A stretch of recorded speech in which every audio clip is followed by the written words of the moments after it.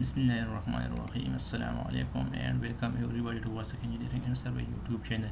Today I am going to discuss the difference between angle and bearing and types of bearing. Let's start.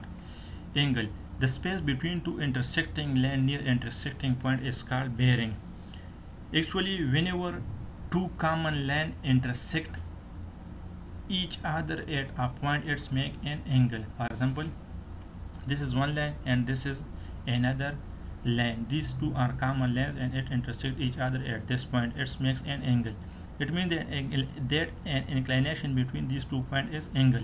It is measured in degree. In other words, actually angle is a measure of a common turn which is measured in degree. This is one line and this line turn in this direction. It makes an angle. It is measured in degree. Now we will discuss bearing. Bearing is an angle which a common line makes with meridian line. Meridian line means north pole to south pole. North and south, this is called meridian line. Whenever an angle make with this, then it is called bearing. It may be clockwise or anti-clockwise. There are two types of bearing: whole circle bearing and reduced bearing. First we will discuss whole circle bearing. This is a bearing measured from north and clockwise direction. Its value from 0 to 360 degree. Whole circle bearing is always measured from north in the clockwise direction, and its value always from 0 to 360 degree. For example, it is a common line. It's make an angle with north. This is and measure it in clockwise direction. This is called whole circle bearing. Remember that in first quadrant, whole circle bearing and reduced bearing are same. This is another common line. It's make an angle with north in this clockwise direction. This is called whole circle bearing, and we measure like this: 134 degree 21 minute and 7 second.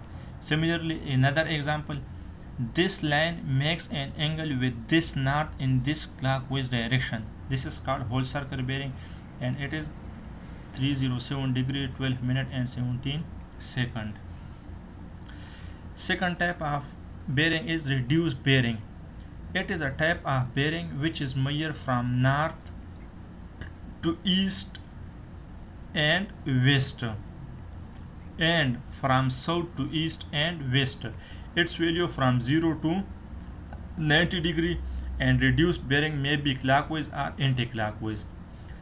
Whole circle bearing is always clockwise from north direction, and reduced bearing may be clockwise or anti-clockwise. Reduced bearing is also called quadrant bearing because it is measured in only quadrant. For example, we have a common line. It's make an angle with north. We measure it from clockwise direction. Its value is 57 degree 2 minute and 37 degree.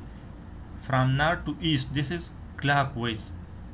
Similarly, another example: this line makes an angle with north. We measure it 33 degree 49 minute 20 second.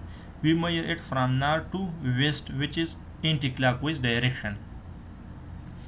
Similarly, another example: this line makes an angle with south pole, and we measure it from south to east.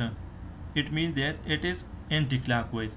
Similarly, from south to west, we measure an angle, a bearing which is 58 degree 53 minute 15 second. It is clockwise direction. Reduced bearing may be clockwise or anti-clockwise. In first quadrant, we measure it from north to east.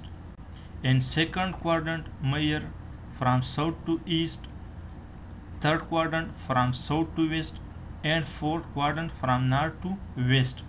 always we measure in this type in this form, reduced bearing. I hope you have understand it, and in next lecture we will discuss how to convert whole circle bearing to reduced bearing and reduced bearing to whole circle bearing. If you have any question or suggestion, please comment and subscribe my channel. Thanks for watching.